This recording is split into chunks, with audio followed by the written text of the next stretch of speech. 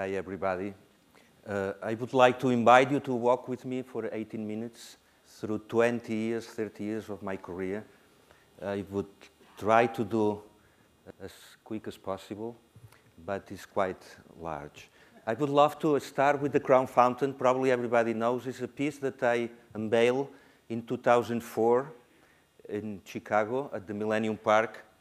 It was probably one of the dreams that everybody has, to pass a dream into reality, with all the possibilities and all the people helping to get in the bad direction. You probably remember that piece. It was like the conversation of two faces spitting water from their mouth. This very old tradition from my culture that give you life through the mouth. Well, in former cultures, that was one of the symbols of life. I don't know why, even if I was born in the Mediterranean area, I didn't float. I don't swim. And it was a big problem for my mother that she was upset to teach me the way to float, and it was impossible. That is probably the reason I love so much water, because one day with my friends in Jerusalem, they took me down to the Dead Sea, and finally I was floating.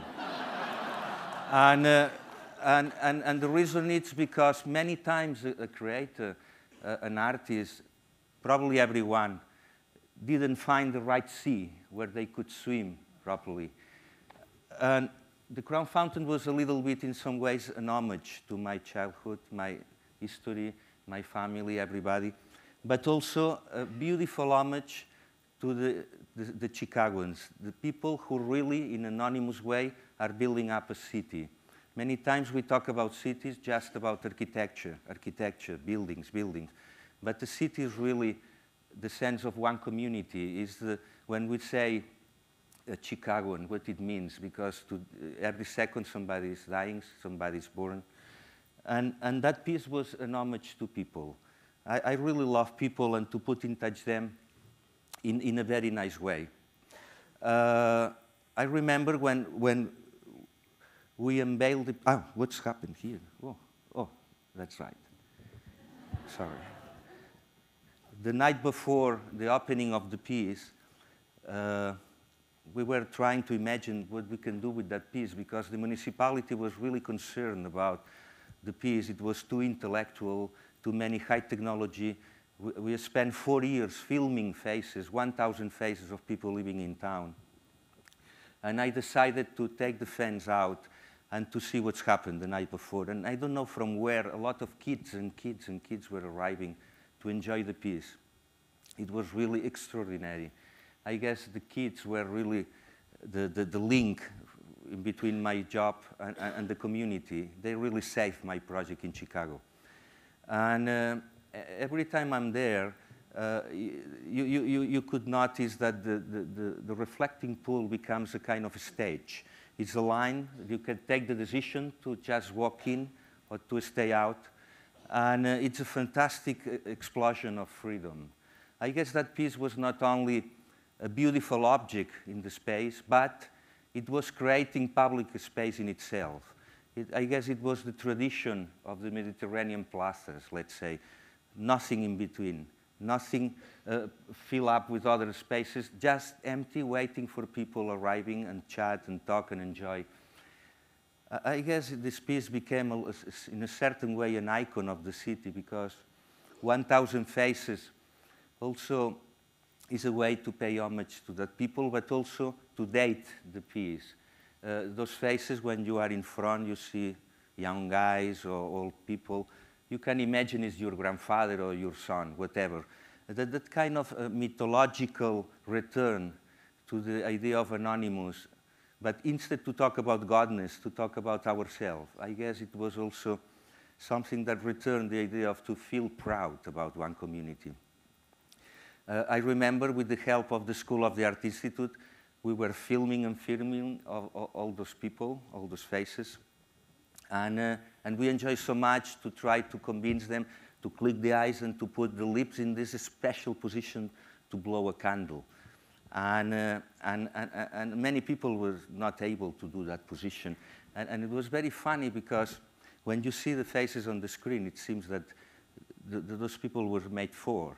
And becomes really, like in the old tradition of a sculpture, buildings, all together as one. The idea to return, well, let's say this classic idea of plaza into the public space was really beautiful in Chicago. Obviously, that piece was born from other precedent pieces that I've been working 20 years before, 21 years ago, this idea of bridges of light.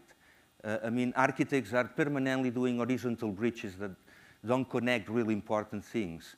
And at that time, 20 years ago, I've been trying to create vertical bridges that really could connect the important things, heaven and hell, earth and sky. This beautiful, for example, that piece that I did in Jerusalem, which announced the end of the Shabbat every Saturday, or the last one that I did in London, in the roof of the BBC broadcasting house in Lagan Place, which is announcing every night the news at 9:30. This idea to celebrate whatever is important, to celebrate life. And in that case, those people in the broadcasting house know so well words that I've been creating an homage to silence. For example, in Dallas, you have at the National Sculpture Center those sitting figures on top of poles, which is another of the families in my work. This kind of people sitting, waiting and watching, or in conversations like in Nice, in the south of France, or just fix it on the walls. I always thought that we are like fat angels that we could not fly. But even with our default, we have the possibility to illuminate life. And the human body, this fantastic container of dreams, thanks to the Crown Fountain, I follow quite deeper the idea of portrait. In pieces like this one, which is in front of the Meadows Museum, when you can see through, and you can see how a head it looks from inside. It's like a ghost. We know the surface, the outdoor surface every day in front of the mirror, you see your face reflecting, but how it looks from inside. Thanks to the new technology, 3D lines, the virtual lines, I had the capacity to create those pieces. That one, for example, is at the Yorkshire Sculpture Park in the north of England.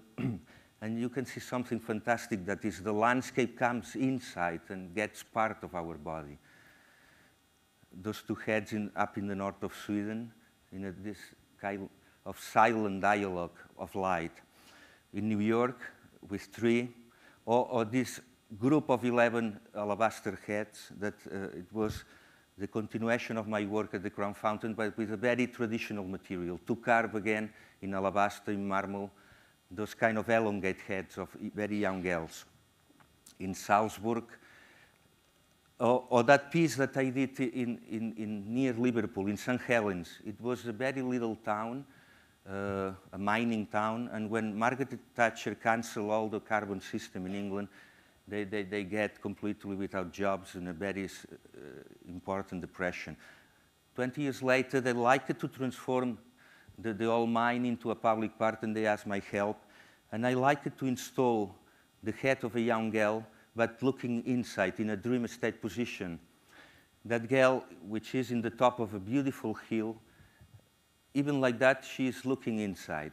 I remember one of the ex-miners, when I was working on the project, told me, Jaume, you cannot imagine how dark is inside the pit. It's so dark that even light becomes a dream. And that was the reason that I put that title in the dream. But thinking about the darkness, I remember when I was a child, I hidden myself inside the upright piano of my father. When I had problems at home, it was 2 sliding doors in the piano, I hidden myself inside. And I never forgot when my father was playing the piano and I was inside, the vibration of this instrument. William Blake said something extraordinary. He said, one thought fills immensity.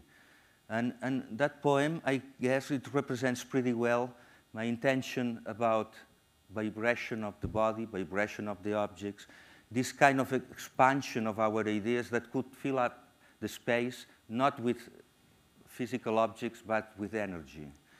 And all this work that I'm doing since years are this invitation to the people to just beat the gongs and to feel the vibration of the material. It's very funny because when they do that, they start to smile, as probably the people when they decide to walk inside the swimming pool in Chicago. I'm also working a lot with symbols. That is probably the last project that I did with them in the main entrance of the Burj Khalifa in Dubai.